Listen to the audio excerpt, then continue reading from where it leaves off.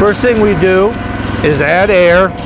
Try to get our air pressure up to about 50 pounds here. Then we turn the tires on. Look for the rotation of the tires. You can see where we've got the pencil marks on there. We start going slow, get the cable feeding through, and as we get going, we add a little more air, and we just continue to speed up the tires. Add a little more air, and a little more tire. Once you get a nice speed going, you're watching your markers there, you can just pick your speed. We generally like to run anywhere from 200 to 350 to 400 feet a minute, depending on the job. If we need to stop for any reason and we don't want to have a backlash on our reel, all I have to do is engage the tires with the reel turning rack onto the edge of the reel, and the brake tension we have preset on that front brake will stop the reel from backlashing. This piece here is what we call the auto luber.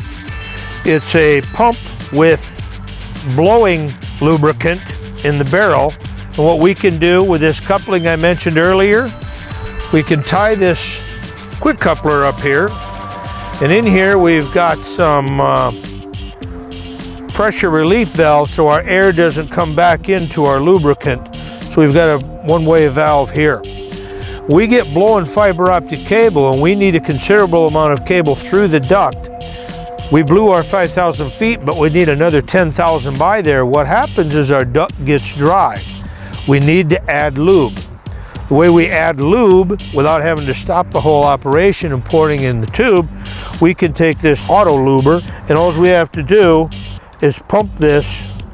Each pump will give us about a half a cup of lube inside of our duct. We can continue to blow the whole time and add lube as we go. What we've got here is an air block from Conducts. This allows us to grip the outside of the duct rather than to go on the inside with an interduct adapter.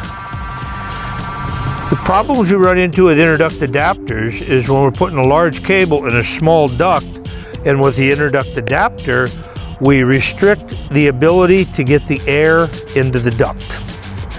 So with this, we can actually leave the duct wide open, allowing for the larger cable to go through. Basically the same system, same venturis, same everything with the other blower. With this one here, it seals up much better. When we place the interduct in here, we can actually put it right up against there. It's got the rubber seals in here sealing around there, and we have this piece here with the grips on it for holding the cable into place. This is the same blower block you'll find on Conducts' other fiber blowing device. Once we get that in there, we get this tightened down.